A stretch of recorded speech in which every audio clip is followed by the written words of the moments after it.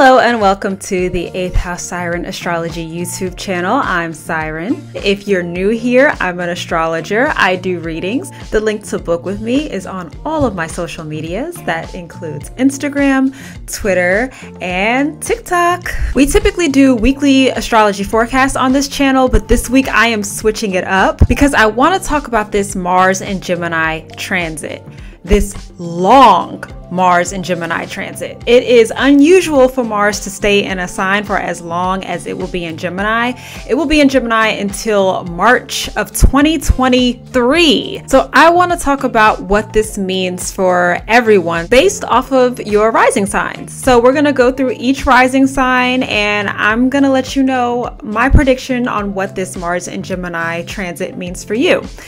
If you do not know your rising sign, you can go to astro.com. You put in your birth info. You're going to need your birth time, birth date, and birth location. So you can just put that information into astro.com. And that is how you can figure out your rising sign. So let's get started with, we'll call it the Mars and Gemini forecasts.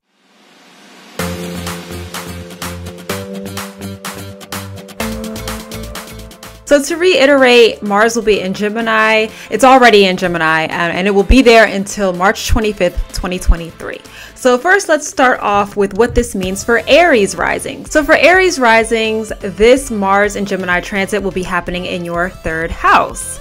The third house deals with transportation, communication, and our neighborhood. It also deals with our siblings. So first word of advice, please be extra careful driving during this transit. You will be feeling this energy more than anyone when it comes to being on the road. Aries risings, be very careful about speeding during this time period. You are more likely to be caught for speeding tickets. Watch what you say during this time, watch what you post during this time, because your words are more likely to sting. As far as neighborhoods go, you might be going through some construction in your neighborhood or loud noises or things like that. Be very aware of your surroundings because Mars also pertains to theft. And then siblings, you might be experiencing tension with siblings during this time period. Since you are aware of this energy, try to be the sibling that keeps the peace, that takes the high road. Now, you are Aries rising, so I'm not really sure if you guys are aware that there is a high road, but one exists. Taurus risings, this Mars and Gemini transit will be going through your second house. The second house deals with money and possessions. So since it is a Mars transit and Mars moves quickly, be careful with your spending. You're more likely to make impulsive purchases during this time. Wherever Gemini is in your chart, that is where we have the most opportunity to have more than one of something. So with Gemini being in your second house, you know, you're more likely to have a side hustle or just more than one way of making money. So this could be a time period where you put more energy into that. Okay, Gemini rising. So this Mars and Gemini transit will be going through your first house of self. You are going to experience a huge burst of energy. You probably are already experiencing this huge burst of energy. You are also very accident prone during this time, so you need to be intentional about paying attention to what you're doing. Resist the urge to jump into projects or building things or things like that without reading the instructions, because that could be the difference between you being successful at what you're doing or you making a big mistake that could potentially harm you. Cancer risings, this Mars and Gemini transit will be happening in your 12th house. So for you, it'll be the opposite of Gemini risings, where you might feel like you are depleted of energy. For you, it's going to feel like dropping this planet with all this fiery energy into some water. The 12th house represents things that are hidden. Typically when we go through transits or 12th house transits, things kind of slow down for us because we simply just don't have the energy to do what we normally do.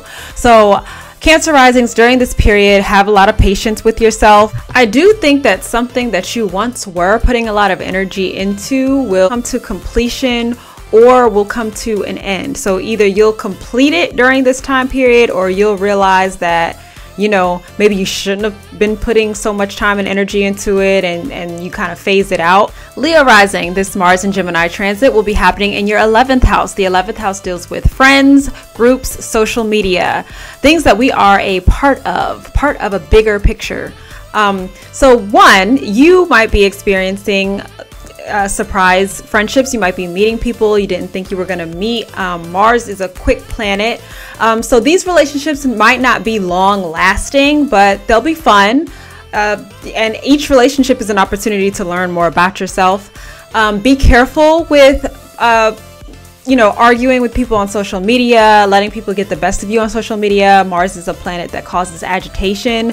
Don't let people get the better of you, because at the end of the day, if y'all are arguing on your platform, then people are going to be looking at what you are saying with a magnifying glass more than the other person, if that makes sense. There might also be some sort of tension or argument amongst your friend groups or amongst you and a friend during this time, Leo risings. So just practice thinking to yourself, is this worth the fight? I think Leo risings just have to think about this anyway, because Leo risings has a tendency to be extra passionate about everything, but you have to learn to choose your battles. Virgo risings, this Mars and Gemini transit will be happening in your 10th house. The 10th house deals with career and public image. So this could end up being a fast-paced time for you career-wise.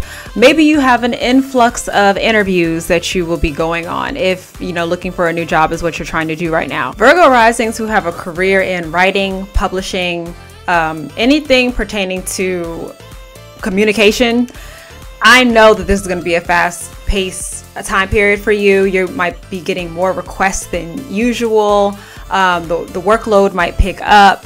Don't cut corners on the editing and review process during this time. You're a Virgo rising, so I don't think you are inclined to do that. But because things are going to be so fast paced, you might feel like you are cornered, and that since everything has to move more quickly, you might skip some parts of the editing and approval process. Don't do that, because this time period you are more susceptible to releasing something with mistakes. Libra risings, this Mars and Gemini transit will be happening in your 9th house. The 9th house pertains to higher education and our belief system. Unless you are already enrolled in a educational program, certification program, whatever, college, whatever. Unless you are already enrolled, this Mars and Gemini transit is not the time to start a class or make a decision on enrolling in a class, because it is more likely to be impulsive, right? You're more likely to, find the class appealing, right?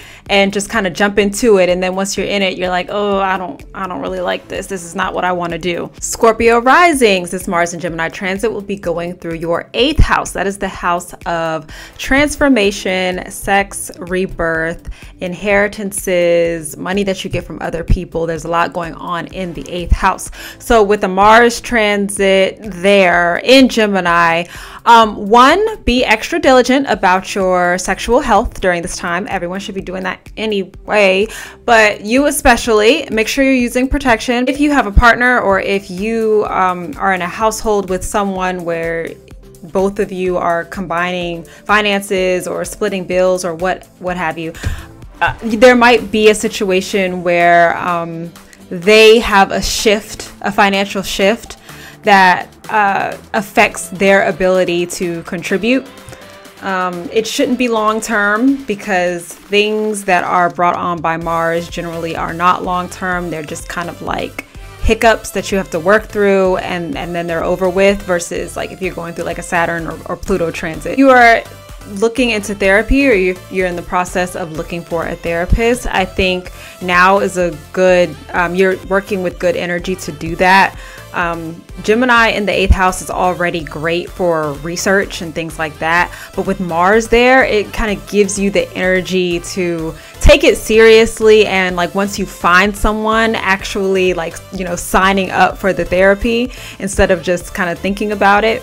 Okay, Sagittarius rising. So this Mars and Gemini transit will be going through your 7th house of partnerships and relationships. Now, when I say partnerships, that could mean business partnerships or romantic partnerships. But I guess first we'll talk about romantic partnerships. Mars brings tension, so you might be experiencing more arguments with your partner during this time, especially if you guys spend a lot of time together. Things that happen under Mars energy aren't long-term problems. So You might even get the urge to like want to break up with your partner during this time. I wouldn't advise it under a Mars transit because you might regret it. In terms of business partnerships, it's kind of the same situation, like small arguments about small things.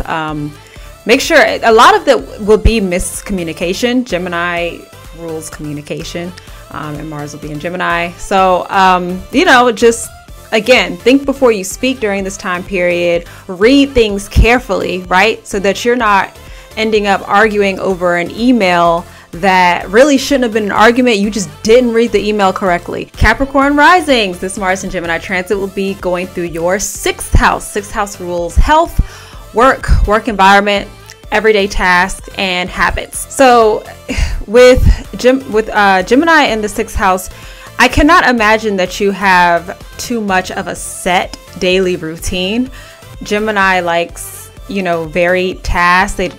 They don't like to do the same thing over and over again.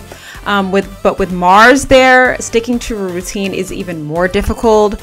Also, things will probably be more fast-paced at work, especially if you work in customer service, or you are in a line of work where you're having to do a lot of communicating with other people. So call center, things like that. I mentioned publishing earlier. This applies to you as well. So career paths like that, expect for things to get very fast paced. It might be more difficult to get time off during this time because you might feel like something is always due. Aquarius risings, this Mars and Gemini transit will be happening in your fifth house. What a fun transit. Fifth house deals with dating and projects that, we start ourselves, things that we do for fun. So you might experience, more of a dating life during this time. You might be going on more dates. Make sure you're using protection because, again, this Mars influence, you just want to be sure. Mars makes us make decisions impulsively, and you don't want one of those impulsive decisions to be not having safe sex. Aquarius risings, if you've had a project that you've been dragging your feet on, like you've been thinking about it and like planning for it and blah, blah, blah, blah, blah, this Mars transit should really help you get things going, like get the ball moving. I would try to get as much done pertaining to this project as you can during this transit. And again, it's a long transit, like it won't be over with until the end of March of next year. And last but not least, we have Pisces rising. So this Mars and Gemini transit will be going through your fourth house. That is the house of your home life, your actual home, your family.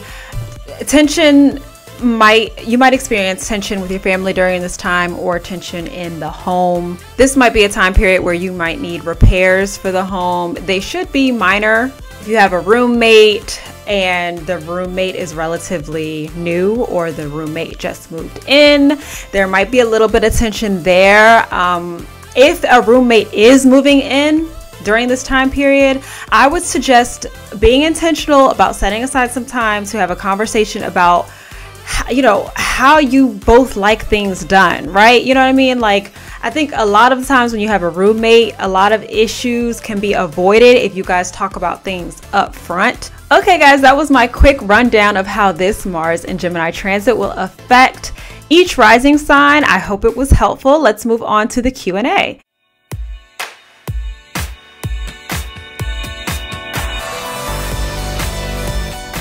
So keeping up with today's theme, I guess we'll call it, of rising signs, today's question asks, what even is a rising sign? So the rising sign is the sign that was rising on the Eastern Hemisphere on the day that you were born. So for those of you who don't know, your birth chart is basically a snapshot of the sky the day you were born from your perspective.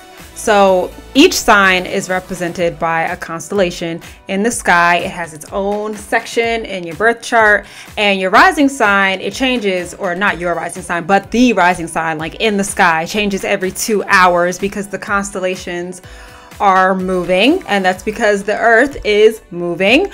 So yes, that essentially that is what your rising sign is. One of my greatest tips for understanding astrology better, just as a whole, is to familiarize yourself with NASA's website, because in order to fully understand astrology, you have to have some degree of understanding of astronomy, and it really helps things click and make sense. So I hope that was helpful. If you ever have questions for me, you can just throw them in the comments.